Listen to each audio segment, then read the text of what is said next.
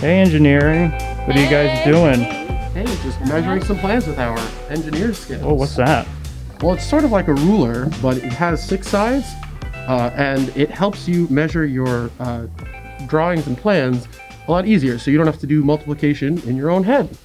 Most drawings have a scale like 1 inch equals 20 feet, 1 inch equals 40 feet, so you can get a large site onto a smaller piece of paper.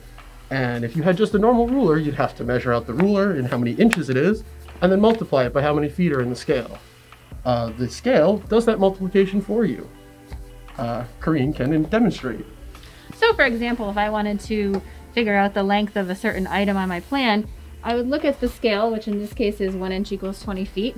I would look on my engineering scale for the 20. And once I see the 20, then I measure this culvert, for example, is 10 feet wide.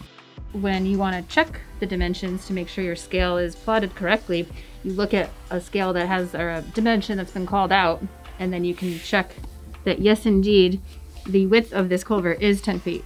Or if you're on a road job, for instance, and you want to make sure your stations have all plotted correctly at 50 feet apart, you look at your drawing here. This one is at 1 inch equals 40 feet. You go onto the scale to the side that says 40 on the side, which marks out 40 feet for every 1 inch. And then you would, on the drawing, measure in between your 2 station points, and you can count out 1, 2, 3, 4, 5 tick marks represents 50 feet. Perfect match.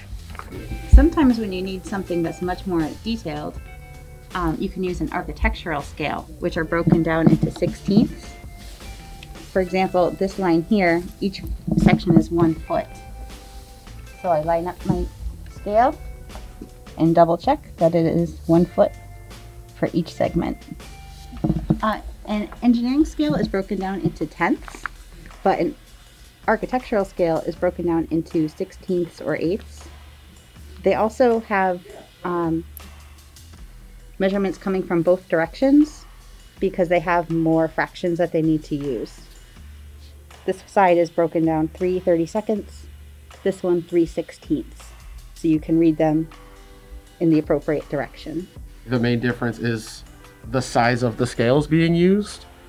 It uses common scales that we would use on a civil site plan drawing, such as 1 inch equals 10 feet, 20 feet, 30, 40, or 50, or 60 feet. The architectural scale, however, uses a lot smaller scales, like 1/4 of an inch equals 1 foot, or similar. The engineering scale contains the 6 scales that we typically use, 1 to 10 through 1 to 60. However, if your drawing has a larger scale, for example, 1 inch equals 120 feet, you could use the 1 to 60 side and then multiply your measurements by 2. There you go. Simple. Easy like that. There you go. Thanks engineering. Hey everybody, thanks for checking us out. Remember to like, subscribe, look at the links below. Doesn't take too much to do it.